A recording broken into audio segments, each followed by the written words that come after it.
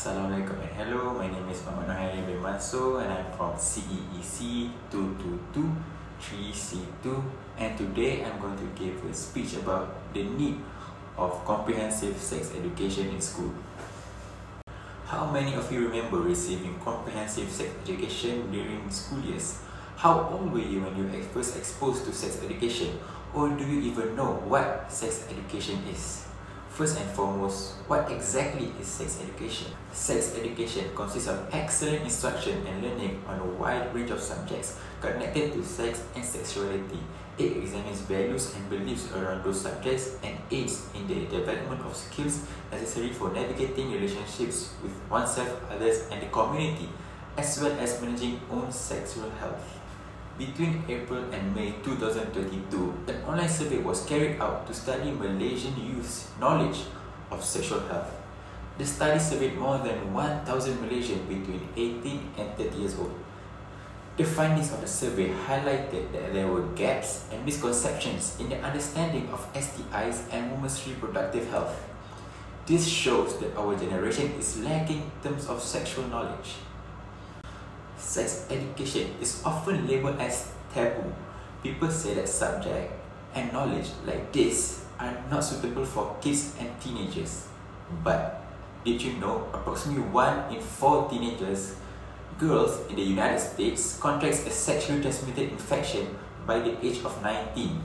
As taboo as it might seem for others, it is undeniable that sex education is a topic that needs to be taught at school. Dr. Ralph Westheimer, a famous German-American sex therapist, once said, "The best contraceptive is knowledge." Today, I am here to emphasize the importance of providing comprehensive sex education to young people. Effectively, sex education covers a broad range of topics that extend far beyond the simple mechanics of reproductive biology. It's about providing young people with necessary knowledge and skills to navigate their sexual behavior and relationships in a healthy, responsible, and confident manner. One critical aspect where sex education can provide substantial impact is in the issue of teenage pregnancy, which has remained a worrying trend worldwide. With the imparting with proper sexual knowledge, pregnancies can be significantly reduced. Figures from the Malaysian Welfare Department, which reveals that 111 pregnancies among unmarried young girls and a childbirth rate of 6 per 1,000 women aged 15 to 19, underscore the urge of raising teenage pregnancies. Also, a study from the US supports the significant role of sex education in reducing teen pregnancies, acknowledging a drop in teenage pregnancy rates by 7% within the 5 years of implementing such educational programs. Statistics from 2019 highlights that a staggering 55% of unintended pregnancies in adolescent girls aged 15 to 19 ended in abortions. This underscores the lifelong impacts that can be avoided with early and comprehensive sexual education. Besides curbing teenage pregnancies, sex education prepares young individuals about safer sexual practices. This entails providing knowledge about different contraception methods and fostering responsible sexual behavior. A prevalent lack of awareness about diverse contraceptive methods stemming from inadequate sexual education can lead to unwanted mishaps like unintended pregnancies and also STIs. Lastly, an overlooked aspect where sex education can be transformative is in addressing sexual violence and also harassment.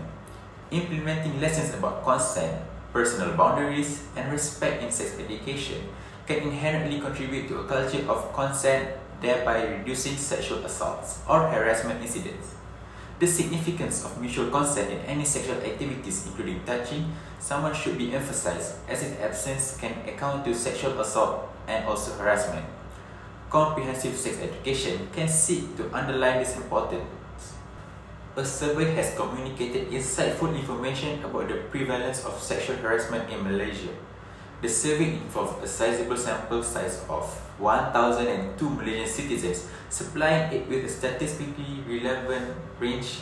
The findings were quite troubling, revealing a significant disparity between genders in terms of harassment experiences. The survey indicated that more than a third of equating 36% of Malaysian women reported experiencing some form of sexual harassment. In contrast, about 17% of Malaysian men reported similar experiences, showing that women are more than twice likely experiencing this abuse compared to men in Malaysia. Also noteworthy is the observation that out of the total number of people who were victims of harassment, only slightly over half, to be precise, 53%, took the step of reporting the incident, sharing their experience with someone else. This aspect hints toward a possible societal or systematic issue, as almost half of the victims found it difficult to report the experience. The reasons for this could be multifaceted, ranging fear of further victimization or backlash, lack of trust in the system to bring about justice, or cultural stigmas associated with harassment victims. This survey, therefore, not only highlights the prevalence of sexual harassment in Malaysia, but also shines light on the potential inadequacy in the response system that should aid victims seeking justice. It urges towards the necessity to investigate these responsible handling processes and societal attitudes to ensure victims feel encouraged and safe to report such incidents. Indeed, comprehensive sex education is of paramount importance in shaping the holistic health and well-being of our youth. It enables them to make informed decisions about their sexual health and relationship while preparing them well in advance for adulthood. Comprehensive sex education extends far beyond the biological components of sex, encompassing broader aspects including emotional well-being, consent, mutual respect, and safe sex practices.